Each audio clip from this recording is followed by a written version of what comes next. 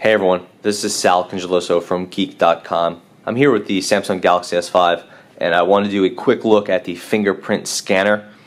This is one of the newer features on the new features on the Galaxy S5, and it follows up the iPhone 5S and having a biometric scanner built into the device. You could use this to sort of log into the phone, to pay with PayPal, and to do some other pretty simple security-based activities.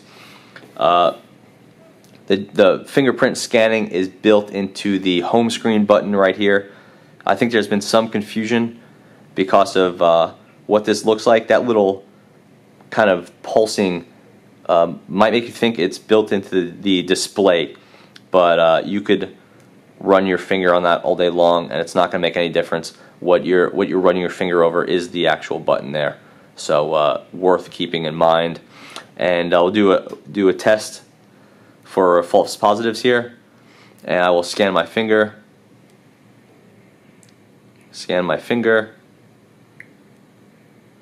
So max attempts reached, enter alternative password. These things usually they test out at like 1 in 50,000 we get a false positive, so I haven't done that many tests yet, but that's why they kick you over to the password protection screen. That way you have to enter in a password to log in, and that's definitely quite secure, you know, depending on your password length and that sort of thing. It doesn't actually lock the phone. You could still do emergency calls. You could still put the camera on, or you could hit the home, the lock button, unlock it, and you're back to square one. But anyway, when you do want to log in and you're done screwing around, you get your logged in finger, you swipe it over, it recognizes it, and you're there. And hey look, we're in the settings mode for the Fingerprint Manager. That worked out well. Right here you could change your alternative password, that's your login password. You could set how you lock the screen. I have it obviously in fingerprint mode. You could verify your Samsung account if you want. You could pay with PayPal. Using your biometric creds for that. I'm not going to do that. The most interesting thing here is obviously the Fingerprint Manager. So what you need to do is log in, because it's a secure device. Recognized. That's awesome. So I have one fingerprint in there. I can only register up to 3, which is interesting. And I can't name them, so I'll have to just remember. Go here.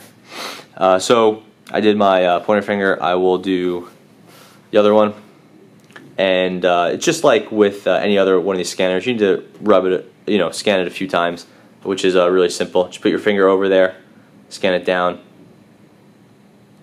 One more time, or more than one more time. Just keep going until that dial fills up. And it doesn't really tell you too much about getting alternate sizes of your finger or different angles or anything like that, the way the iPhone 5S does, but it does seem to be quite good, and that was really quick. I didn't get any rejections, so that's nice. Go home, lock this in, false positive test. Nope. Try it again. No match. Do the finger I just registered.